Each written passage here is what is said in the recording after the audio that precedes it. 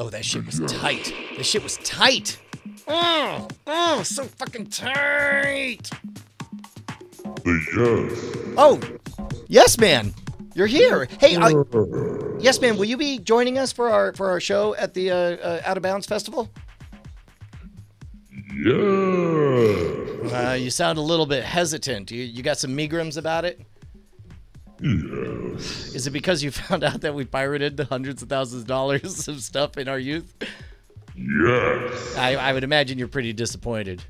Yes. Do you come from a long line of people who worked at like Adobe or? Yes. I mean, let's be real here. Is it really because you're plugged into the college industrial complex and that you don't like the fact that we know that you're a fucking fraud and your whole industry is a lie? Yes. Well, cool. Look forward to seeing you, man. It'll be great. Anyway, make sure you make those minimum payments, you fucking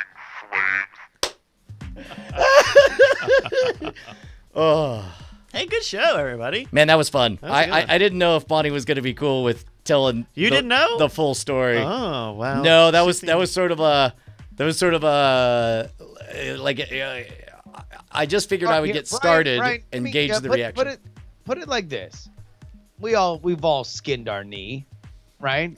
You know, it goes from being very raw to eventually scabbing over to eventually healing. Where are you now? If the scrape that you had was earlier over the weekend, right? Like where are we right now in the real time of everything healing over? Is on that story? Over? Oh, no. Everything. Yeah. So in order, there was the incident, and then there was basically Bonnie said, and this is what I perceive good partners do, is say, hey, here's where I'm at. I'm not prepared to deal with this today. We'll talk about it at some point and we'll get it all figured out. But then meanwhile, in the intervening time, Penny and I had our discussion and got on the same page and realized where the miscommunications were. This was all over text, or did you meet with her? I mean, I mean, this is a nice thing about being married 20 years is there's no like, don't even talk to me. Like that doesn't happen. No. You and the kid. Yeah. Oh yeah, no. Penny yeah. basically, Penny asked like, hey, so what are you thinking on the whole getting my iPad back situation? And I was like, I got to be honest, kiddo. This is uncharted waters for me. We got to figure out the right. Let's hash this out. Yeah, or we got to figure out an appropriate set of consequences. And here's what I suspect is that, what really needs to happen is you and me both need to talk to your mom. And then over that 20 minutes, we figured out like, well, how did we get to this sideways place? And then, now new mini boss is whenever your mom's ready to hear, we could talk it through. But in that healing phase, it might have been fine. Bonnie's not the type, neither of us are the type to really get much currency out of holding things over anybody's head. So once the transformational moment for me was to realize that, oh, no. Bonnie's not really concerned about how I wronged Penny. She's concerned about how I wronged Bonnie by bringing this drama to her doorstep, by playing the chess game of parenting so poorly. And all of a sudden I was like, oh, I do have an apology to give for that. And so the moment that we got to total absolution was definitely when Bonnie volunteered, because I didn't even know, like, she was annoyed. She was annoyed enough to try to change my Hearthstone password, but failed to do so. And she's got like all of the credentials in front of her, stuff, but it was just, she couldn't get into the menu and do the thing. And like when she volunteered that just out of nowhere, that was when I knew that, okay, everything is fine. We're all on the same page. Yeah. Because she had attempted to sanction and she was willing to admit that she had failed to do it. Yes. Well, and I brought up, I was just like, hey, look, I get that Penny and I got spun up and that you're not happy, but I'm unclear where this deal me in aspect is coming from. Well, now I'm going to steal your shit too. And so we were able to resolve all of that. But I don't know. I mean, it's taken us a hot minute to get here, but I'm so pleased at how good our families become at effective communication on that kind of stuff. Well, I mean, the good news is this will be the last time you'll deal with an acting up 15-year-old. God damn it. No, yeah, just next time you're like the cops, right? Because you are the cops basically for your kids. So you just had to make a very firm and clear warning. If you do not comply with the instructions, then I will shoot. Like, you can't just waggle the gun, right? You have to say it verbally. Today I learned. I mean, or better yet, maybe don't put myself in that position of having to either do or die. Yeah. Hey, Justin, is there a link for Dragon Con you want people to know about, a schedule or anything for seeing you there? No, not yet. Okay. But the show is at 2:30 on Saturday. So everybody come out. It's called Jury, despite the fact that it's going to be a politics show because for whatever reason this year, Dragon Con decided that they don't do politics, despite the fact that I've done the politics show there live for the last few years. Is that the 31st? If that's the Saturday, then yeah. Okay. Cool. Just That making sounds sure. about right. Yeah. Okay. Let's take a look at some show titles, including our top one. There was an escalation. That's pretty good. A very deliberate waggle. Also good. Just assume I'm a bad parent. Less a fan of that one. Torn asunder. Penny has big, strong hands. At the next turn, when you get tired, Dr. Pepper spilled on you. Go ahead and take your big, strong hands and rip your father's shirt. Don't bring new school clothes to a Diet Dr. Pepper fight. Judge Bonnie and her dust. Student loans and Dr. Pepper. I hear there's a shower now. If you're a cop or a district attorney, stop listening. Aggressively fold our arms. Frankly, my dear, I can make you very uncomfortable. That's not quite how it was. That's creepier than Oh, I my said child! You could be very uncomfortable. Frowning elbows is pretty good. Austin Soda Crisis. 40-cent word. In front of your own mother. that was a fine turn of context. That escalated Schwoodley. Don't talk to me until we're ready to talk. Bird stuck in your six-pack. A waggle across the bow. Ripping fat cotton is very good. See, frown the elbows, sugary goo, ghost mom, the Incredible Hulk Hogan. Let me tell you something, daughter. That was pretty good.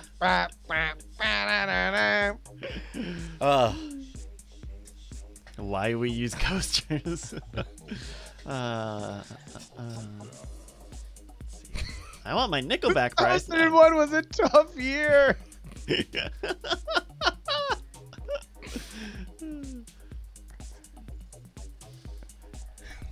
Morbius in the Matrix. All right, let's take a look at the top. Again. Yeah, I think it's got to be there was an escalation. Okay. Yeah, I'm with that. Dude, Open Bayou, by the way, had like 9 of them that were fucking certainly worthy. Big shout out to the Bayou. Shout out, Open Bayou. Thank you to everybody who submits show titles using the Bangers command. In the chat, I'm going to do a little bit of email. Back to the question that we had from Merrill in the audience. Oh, yeah, he didn't send in an email. Yeah, Come on, Merrill. that's fine. Well, we can talk about it now. Yeah. I liked it. I liked the fact that it was not a documentary.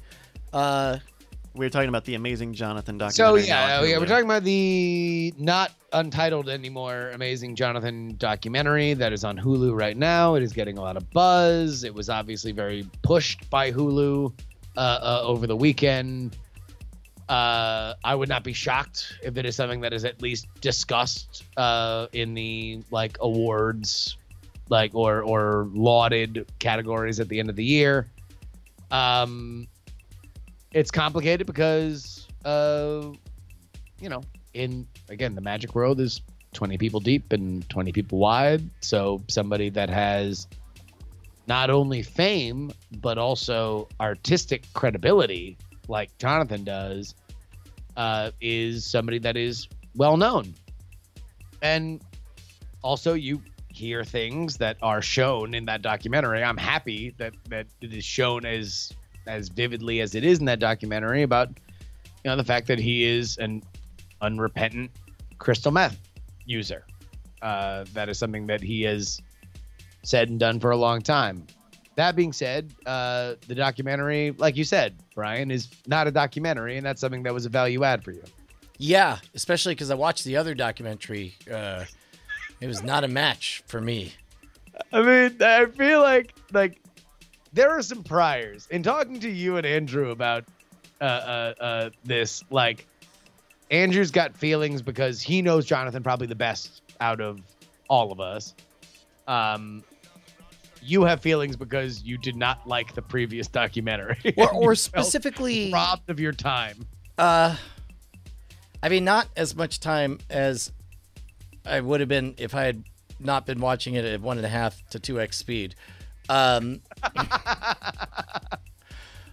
again, it just it was too. At some point, that documentary began to feel more like a promo reel than a documentary. And so like a Wikipedia page where it's illustrated by video clips. And again, on the off chance that anybody who worked on that documentary ends up seeing this, I recognize it just wasn't for me. It wasn't the story I want. So the promise after watching it that there would be a subversive story behind the story was very, very engaging. And pretty quickly, I to be honest, I was kind of surprised that either you or Andrew had even the slightest doubt that Amazing Jonathan was in on it, because it seemed fairly obvious to me the entire thing long. But I mean, I guess we'll find out at some point. I don't know why that would be. I mean, like, sure. I mean, if you want to plant that flag, then that's fine. But like, my point was not to say like, oh, it's definitely that or it's definitely not. It's like, certainly hope, because otherwise I'd be messed up. Yeah. Like, yeah. So I don't know. I mean, I guess I didn't feel enough like, I mean, I don't know. Again, it's like I could see a world where Jonathan looks at his life and says, well, but then again, like, so wait, did the other documentary just like happen? Because it did happen. It got dumped on fucking YouTube. It didn't get sold anywhere. But then again, who knows exactly at the point that that's ready for sale, if they're hearing, oh no, there's another documentary and they've already got this other gigantic name attached to it, then like that might discourage the sale of another documentary. So it's like somebody did the work on another thing, and that's a major part of the thing. So I think that there's probably at least some element of truth to it, like unless the other documentary is part of the setup for the Hulu one. Yeah. But do you think that? No, if I was going to guess completely from the outside, having no knowledge whatsoever, it seems that Jonathan has a mischievous spirit and that he was dealing with some real shit. And if you think you're about to punch out, at that point you start playing with house money and you don't care, right? And so it's like, well, if I'm very likely going to be dead in a year, then fuck it. I'm going to say yes to everyone. And this cat who seems to be cool enough that I could just say, hey, just so you know, I'm going to be fucking with you by saying yes to multiple documentary crews. You, from your work, it seems like you could do something interesting with that. Anyway, that's happening. And I also think that his argument at the end of just like, of course I'm going to say yes to any documentary that wants to. Because I mean, look, it doesn't. You don't have to be that close to the entertainment industry to know that a lot of stuff happens and a lot of stuff doesn't go anywhere. Yeah. And you know, you look at that one, and that was an all right, very by the book biographical documentary, the YouTube one. Right. And you look at the turnout at that, you know, at that screening that they kind of snuck into, and it was, I mean, the Amazing Jonathan wasn't even there for it. So you look at it and you're like, we're also, by the way, they set up this very theatrical sting to like gotcha these guys that again, it's like the one thing that has always just made me feel weird about that doc is that it's like it is great at putting you in the moment. A credit to the documentarian that you are always feeling the emotion of the guy at the moment, despite the fact that there are even times in the documentary that they're reminding you that this thing is done even before the movie's done, right? He shows his parents the movie before the movie has finished. There's only another 15 minutes left in the documentary itself at the point that he screens the entire thing for his parents. So you're like, okay, but you still built the rest of this flick around these people being the bad guys and Jonathan being this Machiavellian, possibly, like, guy who is deliberately fucking with our protagonist, the documentarian. So it's like, again, I hope that I am being a nervous Nelly in only giving it the like I hope treatment on everybody being on the same page, because that's the only thing that it's like,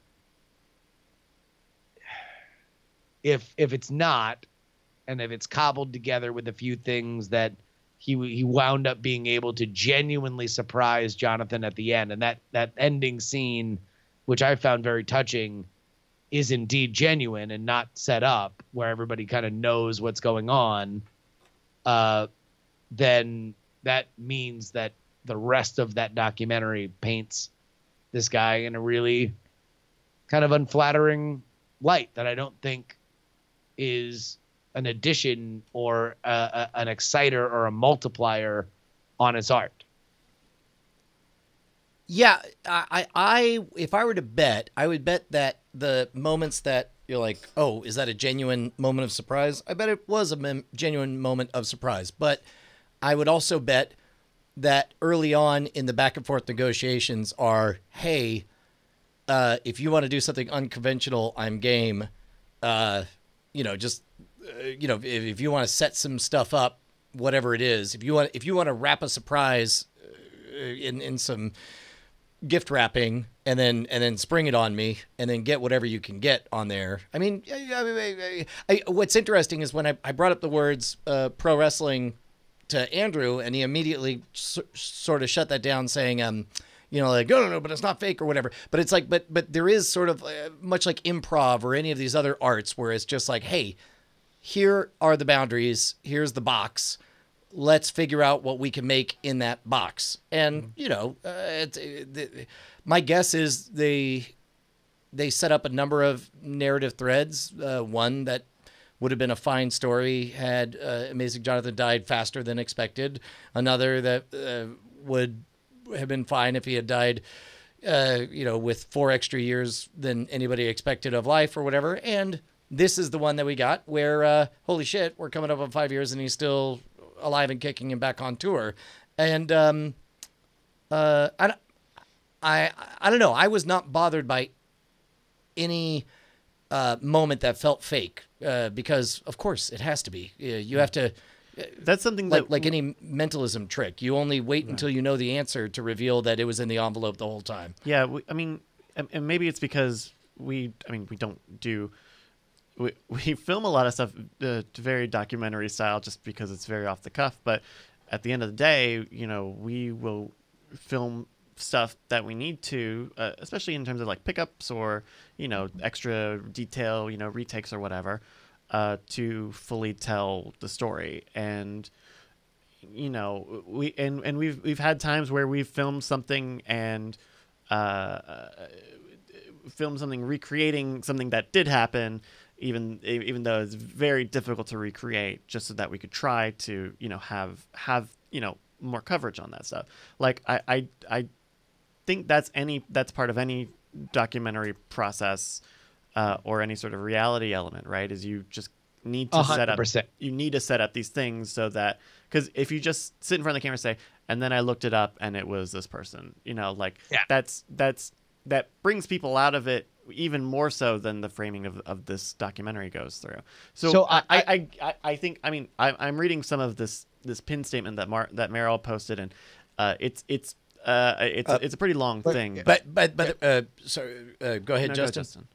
Well, no. So I was going to go on a different tangent, but I have not read the pin statement because we were having a conversation. But what is the pin statement? I mean, it's rather long from the documentarian talking about his process and meeting Ben, who had already been working, and so this is the other. This is Steve Byrne, the director of the Always Amazing, the first other documentary crew in the Hulu.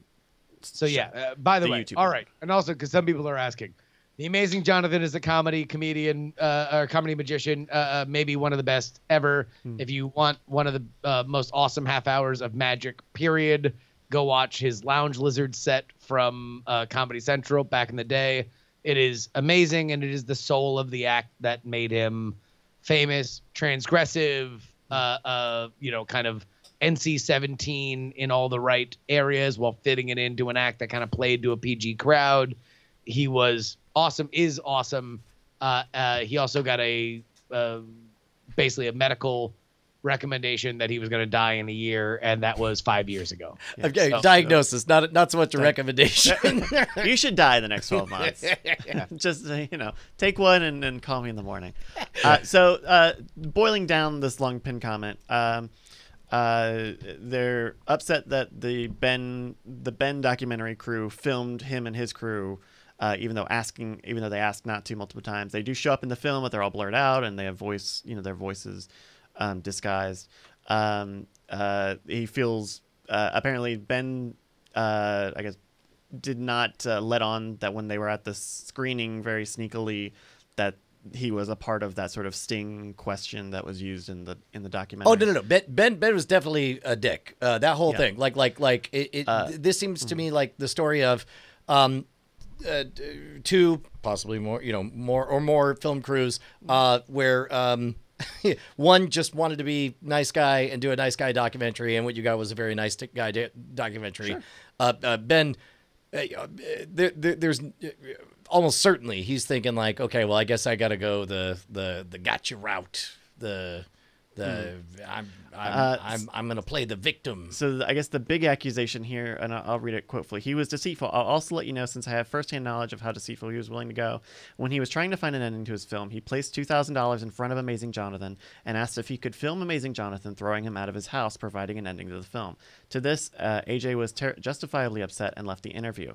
That reaction from AJ is what's in the film. That is not just deceitful, it's classless. To provoke any person to get a reaction on film is beyond anything I can even morally comprehend.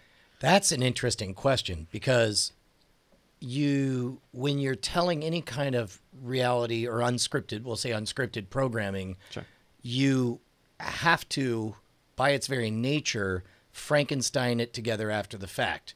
And if what you need is 15 seconds of somebody visibly upset and walking away, then you figure out a way to cause somebody to get visibly upset and walk away. And I don't know. So this though gets into kind of the element of reality television versus documentaries, because documentaries have been faker than we want them to be for a very long time, but we still give them this idea of, well, like what Bryce said, like maybe you reenact one little thing just to make it all click and make it sing, and it tells the larger story. Right. Reality television is staged. We know it's staged. We know that Snooki is not really going to go get dog food at 4:00 in the morning because the dog's sick. It's because they wrote a script saying Snooki goes to go get dog food at 4:00 and her tire blows out. right? Also, I think you just nailed it, because I think the reason that Andrew was not a fan is because I guess I'm the only one here who, yes, it's called the Amazing Jonathan documentary, but it's a unscripted reality program about an attempt to make an Amazing Jonathan documentary. Right. It is not a documentary by any stretch of the word. It's not a documentary Right, it's about not. Amazing Jonathan. It's not even a documentary about Ben. the protagonist, Right. Ben. It is. I mentioned this a little bit when we talked about it in After Things, but it is a kind of low rent true crime type of story. Like, something happened. Let's look at what happened and try to resolve it. The hunt for a story, the show, Basically, yeah. And I suppose, like, because you see all the threads that go nowhere, where he's like, well, maybe Amazing Jonathan's secretly a mandrake, and they're like, nope, no, he's not. I'm the jerk. And then it's like, Yeah. or maybe these other guys are the bad guys. Nope, they're not other bad guys. Just there was some miscommunication, and that's why they're saying it's from the guys who did Man on Wire. And then even the ending is very clearly like, fucking Christ, can we just get an ending to this? Yeah. I don't know. Here's a nice thing I guess I could do or try to do. It was mostly toothless, but it was a unique, interesting way to be like, hey, you know what? At least I can like make you right about this one thing and let you go instead of doing what he rightfully accused him of doing, which was try to exploit his death. And cast doubt on his credibility and trustworthiness. So yeah, calling it a documentary is it's a very specific set of standards that we have for that word, but also it's probably not the best word for what that is. Yosh Punker in the chat says, which documentary should he watch as an Amazing Jonathan fan? Watch the one on YouTube. And Always Amazing is what it's called. The only reason to watch another one is if you find the first one to be a bit too whitewashed for your tastes, which is where I was. I wanted more of the grit and the drug stuff or whatever. And as a result, whatever the second movie is, because it's definitely not a documentary, whatever the second movie is, it certainly delivers all of that stuff. It gives a portrait consistent with, I will say that there are the human elements of the Hulu documentary that give a portrait consistent with descriptions of Amazing Jonathan that I've heard from people that would say that they like love him, that they are like close friends and they love him. So that is real. There are elements of that documentary that are really, really, really, really, really real. Like the boredom, the feeling of being trapped by this a medical condition that he's like literally told the world he was going to die, and now has had to watch his own funeral for 4 years. Like that is an element of his life that is being painted there. And where I can see Andrew being upset is that it's not even that story's really even told. Like that's there, but it's secondary to the director's story. It's secondary to the director. Like, again, there's a moment about halfway through the movie where he goes through this, and some of it is very touching about like, why do I always want to tell death stories? And he basically does this little origin flashback to himself that is real. It's touching. He's got like this crazy footage that illustrates it. But when that's happening, and that's where I think when Andrew's like, oh, well, this is real. This is real and this isn't real. What his complaint is that there's just time being run off the clock to build this other narrative. That's like, I mean, you could have filled that in with him with like in a death story, recalling the life that was is the tragedy, right? Like the more you understand, like it's not even like doesn't even delve that far into Jonathan's drug use. Like it shows it, but then it really only serves to be this a moral test for the director 2/3 through the movie. It's not like, oh, well, what could he have been without it? Was there a moment in which he faltered because this was a no-go? Did it contribute to his health problems? Like there's a lot of questions that kind of could have been explored that instead are Jonathan is this removed element of his own documentary. He's this overarching force as opposed to the protagonist. Yeah. That's a really good way to put it, because he is not a character in his own show. He's just an elemental force. It might as well be a documentary about a tornado. Like, we don't get to find out about the tornado's feelings as it destroyed this town or did whatever. I mean, tornadoes just do whatever tornadoes are going to do. Well, it's like a guy came into town and found a dragon, and he's like, "Look at this famous old dragon," and then the dragon starts doing dragon shit and being kind of mean and being kind of fucked up, and you're like, "Oh my god, let me tell a story about how this once beloved dragon turned into this real asshole," and then it ends, and you're like, "Oops, I was the asshole. The dragon was just a dying dragon." I mean, I think that's a fine story, and especially in a very crowded marketplace where somebody's already got the Hooray for the Dragon episode and somebody else is like, well, I was working on another Hooray for the Dragon thing. Then it's like, sure, tell a story where, oh my God, is the dragon the terrible thing? No, I'm the terrible thing. End of movie. I thought it was a fine story. Again, not a documentary. If you go in not expecting it to be a documentary, then I think you'll have a fine time. Is there much depth to the Jonathan story to warrant a traditional doc? Hey, if you want to know, do I have a documentary for you? So I wasn't able to get all the way through the other one. I watched about 15 minutes of it, and it wasn't that the story was the problem. It was the construction of the doc. To me, that was the problem. It was just like, you realize very quickly when you watch that, like, the intro has one of those, like, it's literally like the embarrassment of riches of intros, where it's like, okay, we're going to do the voicemail that Jonathan has saved on his phone, obviously forever, from George Carlin, talking about how awesome George Carlin thought his act was. And then we're going to do the Copperfield thing. And then we're going to do the Penn and Teller thing.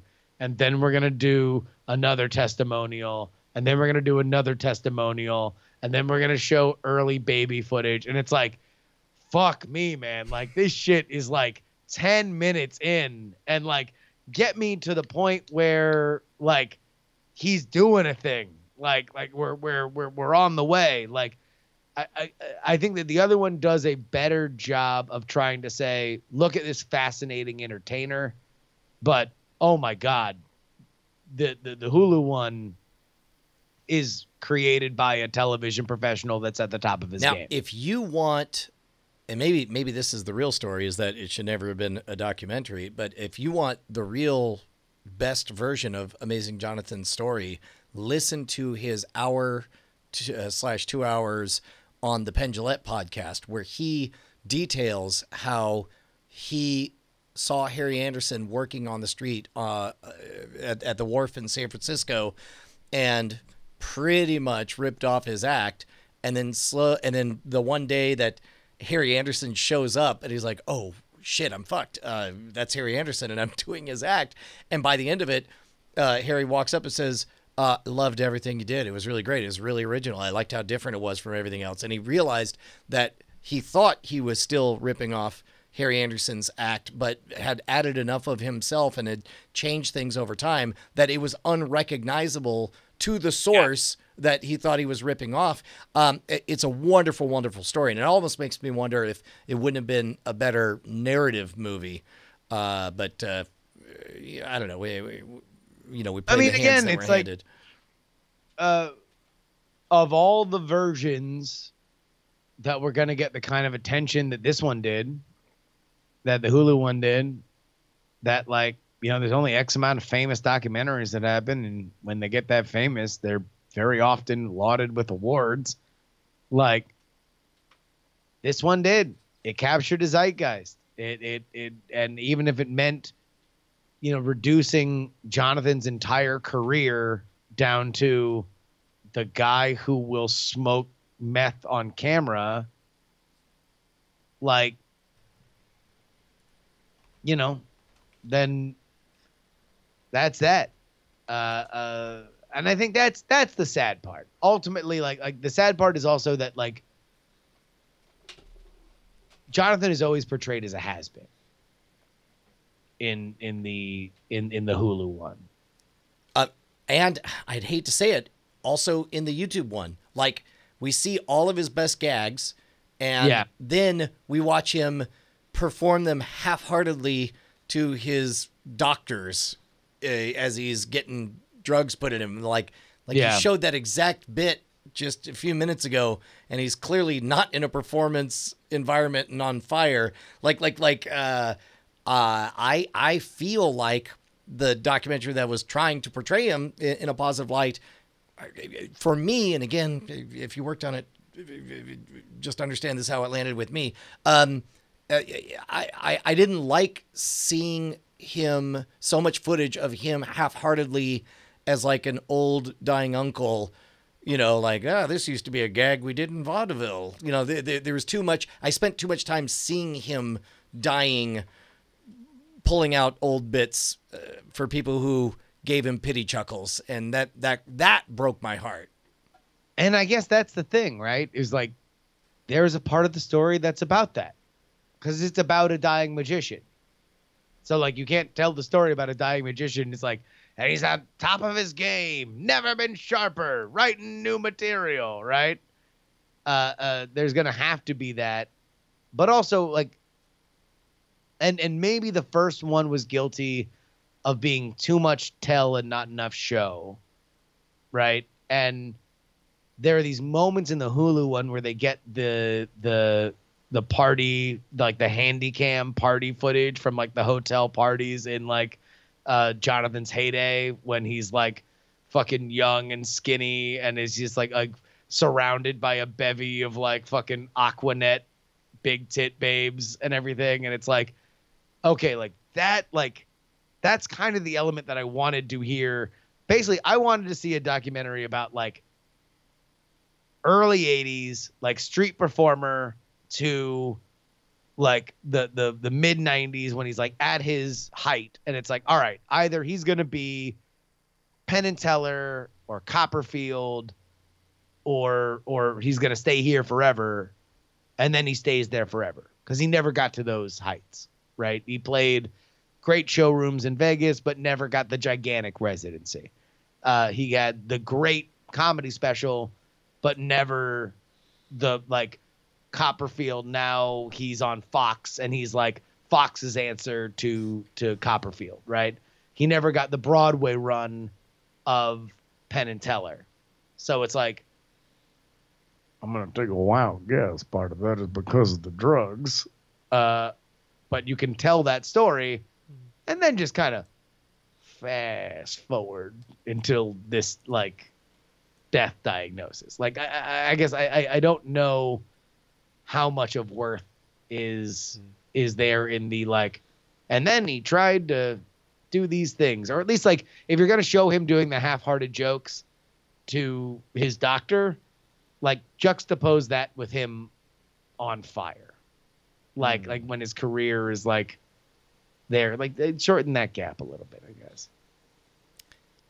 I also don't, I'm not as plugged into the magic stuff, or certainly the magic, history, modern as it may be.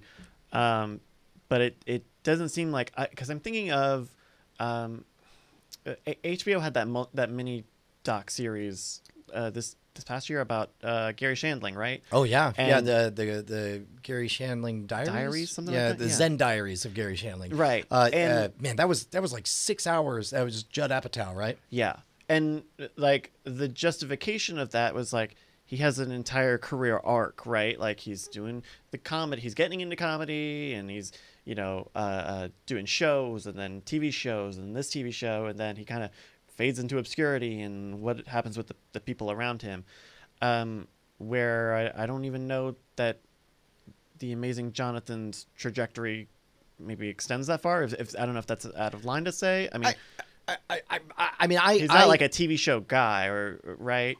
Like he even kind of says like, I did my stage show and it was very well, and I don't know. This is all baseless and yeah. No, I mean, like, in terms of magic, if you have the Amazing Jonathan's career, say nothing of all the extracurriculars that come around it, you That's did good. a fucking amazing job. Oh, yeah. Like, you are a legend. Like, you are somebody that is revered by your peers. I don't think that, I mean, even Penn and Teller dare say that they have a brand. Their act never fucking would go in places that Jonathan would. Jonathan is doing like this bizarre fucking like Bugs Bunny meets coke addicts, like a manic sort of element that I don't know if any magician has ever done, because that's kind of the opposite of what you want to portray yourself in magic. Because in magic, you're in control. You're always there. You are the one who's guiding people.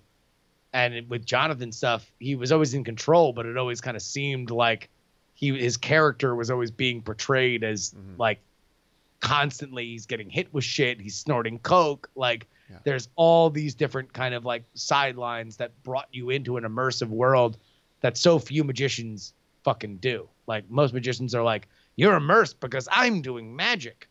And he's like, no, you're immersed because I'm doing these fucking cartoon gags, and then I'm doing these things, and then I'm doing tricks that aren't really tricks, but then I'm really doing tricks. Like, it's fucking brilliant. It was a choreographed car crash, right? Like, it was. Yes. You're like, oh, did it, like, a TV definitely didn't fall on his head, but it definitely felt, if for a second, that happened, and that's very immersive. Yeah. Yeah. I don't know. Now I'm just. Anyway, here's what I hope. I hope that people see. I firmly believe that the best experience of seeing the Hulu documentary is to watch the YouTube one first. If you're not familiar with Amazing Jonathan, and even if you are, it's probably better to watch the other one first. And it really does like give you like a background and like biographical and documentary Gives stuff. you the lay of the land. A and lot of tells big his names, authentic talk story and all about that. him. Yeah. And also, it's like, number one, look, if you don't know Amazing Jonathan, watch Lounge Lizards. The thing that I would prefer for you to watch first is the Lounge Lizard special from Comedy Central in the 90s. Go watch that, understand who he is, fall in love with his act, and then go watch any of these. The Hulu one's going to be the more famous, so you're going to want to watch that one because that's going to be the one that's more discussed. Right. If you want to know more about him, read his Wikipedia. If you want to watch his Wikipedia scroll by you on a fucking YouTube video, then watch the other documentary. Well, and I guess that's the thing is no matter how we got here, where we appear to be now is Amazing Jonathan still alive and kicking. Yeah. Apparently pleased with the Hulu documentary. Hulu documentary has the opportunity to bring his art to a whole bunch of people and make him relevant in new and wonderful and interesting ways that he deserves. So I'm kind of a fan of all of those things. Like everything I just rattled off. All of my reservations about the Hulu thing, if it means that he gets another run in Vegas, I'm fine with it. Whatever, if that's the price that is paid, if having that doc out there means that more people get to see him live. I was lucky enough to see him live in Vegas. If you get to see him live and he is energized by this and feels that there is an excitement, because I think in the documentary, in all the documentaries, like him going out back on the road was more about him getting the fuck out of the house. He just felt useless. No, I mean, I can't even imagine being in solitary confinement on death row and your job is to wade into your pool thrice a day and then wait. Find a way to burn all your money. Yeah, exactly. That's well, insane. I guess he kind of did find one. He did. But if there's an element where we get to see he gets to do his art in whatever fucking fashion that he wants, like, then that is something that I would be thrilled by. Because again, there are many geniuses in magic. You can probably count on one hand the comedic geniuses in magic. And then the face you're watching Brian make is him seeing if he can get to 5. You're not wrong. Because as I was saying it, I mean, where would you Yeah, put that? you know what? Hey, you want to check in on the belt bet? We had a belt bet today. Let's go. Apparently, the belt bet was anyone that mentions Brian's new ranch or warehouse or studio gets the belt. Brian got it. 4 voters also got it right. So there we go. Was it based on who says it first, or Last. belt rules? Each time, got it. yeah. At the end of the stream. Oh my God, I'm so excited! I can't wait for you to see it, Justin. Dude, I'm so pleased. pumped because now I don't have to get a gym membership for a week and pretend like I'm gonna work out. Yeah, it's really nice. All right, well, speaking of which, I would love it if we could wrap this Sure. on up. Absolutely. We Thank got you, started everybody, nice and early today. Welcome. Well, I hope you enjoyed the 3-hour presentation of Tech Things Attack. We had look, hey man, you guys talking is what people are here for. So Hey, by the way, pat on the back to all of us. I love the fact that shit can set fire to itself, and Justin and I know that it's like, all right, our job is to not be phased, and Bryce is just like, hey man, we got this. John to scream. I did lose it a little bit, but Flipping switches, turning knobs and dials. thank you everybody for watching. I'm sure we'll have more streams coming up before next week, so keep an eye out here on twitch.tv/Night Attack. Friday Fantasy continues on Friday. I'm gonna see if Justin is interested in doing some marbles while Brian's out of the house. A bunch of other stuff coming up, so make sure you're following. Love Get you guys. notifications. Bye. Bye.